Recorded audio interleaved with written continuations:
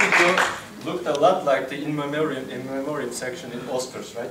You know, where they show the dead people. Do not worry, these people are not dead. I had to look it up. This is our 300th meeting, and I thought our 200th meeting was last year. But it was actually, does anyone know? Has anyone looked it up? No? It was on 17th of March 2015. And Kuba, you were presenting. It's been 4 years.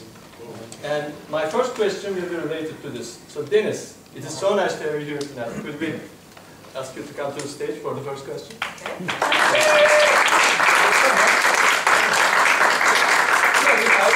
I don't think we need a timer, right? So it will be an informal session. So if my math is correct, we have 100 meetings every 4 years. So that makes our 500th meeting on 2027, I think, right? 23. 23? No, it's 400. Okay, 500, let's say. That's a bigger milestone. So I'd like you to invent a time machine and go to that 500th meeting. What has been changed in Toastmasters and what has stayed the same? Those were the days, my friends. It was the 300th meeting.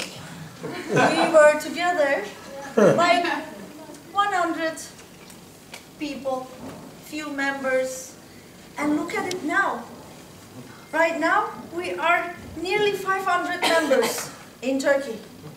And most of them started their Toastmasters career in this club. So they put their first step in this club, and then they grew out of it, founding new clubs, being the founding members or founding presidents of new clubs. Now we have 100 clubs in Turkey.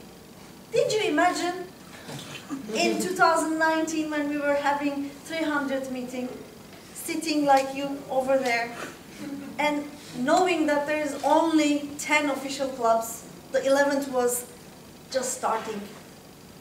And now we are really 100 clubs. Can you imagine? And half of them is Turkish, half of them is English. Unbelievable, we came all the way.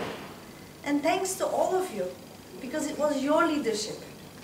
You made the steps, brought the people, become the boards of these new clubs.